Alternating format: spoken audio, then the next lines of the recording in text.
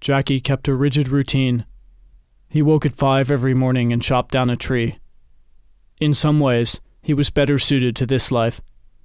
I'd heard rumors that he joined the military at a young age. Supposedly, he'd been discharged after an unspecified event, and had his service stricken from the record. His personality showed all the signs of an army man forced into high finance. He relished field work. Enlisting in our financial raid was as close as he could get to being a fleet general.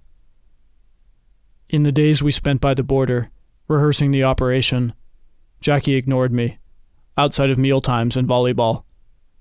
He could never have seen me as a rival. But everyone is equal in the jungle.